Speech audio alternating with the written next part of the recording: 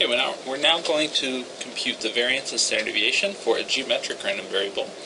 And remember that a geometric random variable gives a waiting time. It's the number of trials you have to wait for something to happen. So, the possible values are the positive integers. Okay, and it might be you really have to wait as long as you could imagine, so we'll have all the positive integers and it doesn't get cut off somewhere. And the probability that x is k under this geometric distribution, well, it involves a parameter p, which is the probability that the event occurs in one trial, and it's 1 minus p to the k minus 1. That's the probability that the event did not occur in the first k minus 1 trials, times p, the probability that it did occur on that last kth trial. And we've seen that the expectation of a geometric random variable is 1 over p. Now we're going to compute the variance, and we're going to have to use Wolfram alpha for this one. And remember that the variance is the expectation of the random variable minus its mean squared. Okay, so that means we sum over all the possible values of the random variable. In this case, I'm going from 1 to infinity, of that value k minus the mean, in this case 1 over p, squared, okay, times the probability that x was equal to k. So we got times 1 minus p to the k minus 1 times p. And this one is a pain in the neck to do by hand.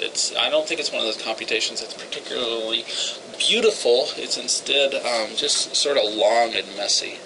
Makes you feel like you put in a full day's work when you do this one by hand, but we're going to do it with Wolfram alpha, so it won't be quite as nasty for us.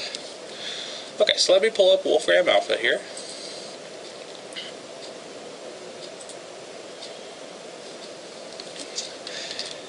And we're going to sum a value k minus the expectation of a geometric random variable squared, because we're doing the standard deviation, or excuse me, we're doing the variance, times 1 minus p to the power of k minus 1 times p.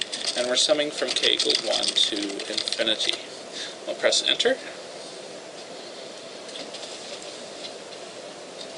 And Wolfram alpha shows us that the variance for a geometric random variable is 1 minus p over p squared. Okay, I'm going to go back to the blackboard here. So the variance is 1 minus p over p squared.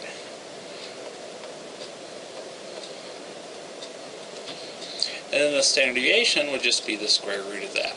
So I'll just do the square root of the numerator and denominator separately, and the denominator is going to be p, since I know that p has to be non-negative, as with 1 minus p. Okay, so that's the variance and standard deviation for a geometric random variable.